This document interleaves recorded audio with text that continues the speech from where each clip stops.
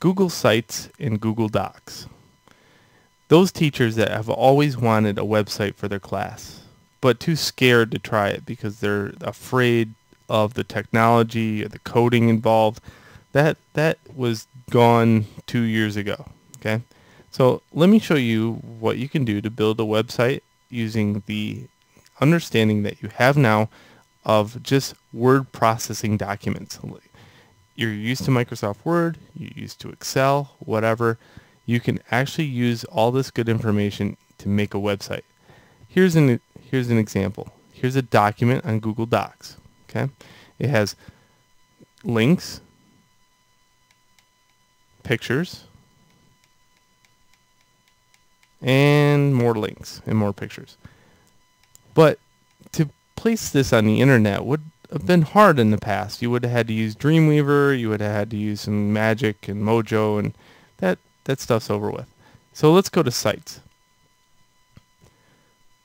Okay, here's a site I created. This is a site for my digital media class. So what happens is every week they get a new update. Week 1, this is kind of like the educator view, so it shows the goals and the standards being covered. Okay, also has links to videos for them. The students see tasks, and here's that Photoshop document. Okay, this is that level 1 over here. So check this out. Since it's a Google document, all I do is have to go over to it. Let's say I go over here and add a 2 after it. Okay, it instantly saves, and then I can go back to the website, which is this one, and I can hit refresh. Right click, reload. Bam, there's the 2.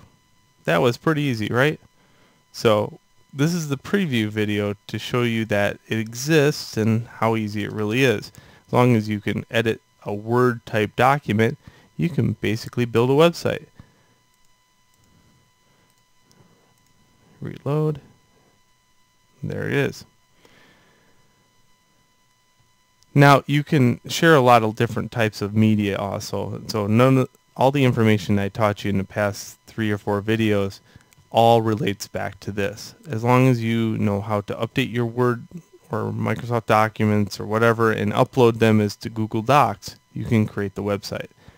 And as long as you know the different types of media that you can drag in, you can update your website.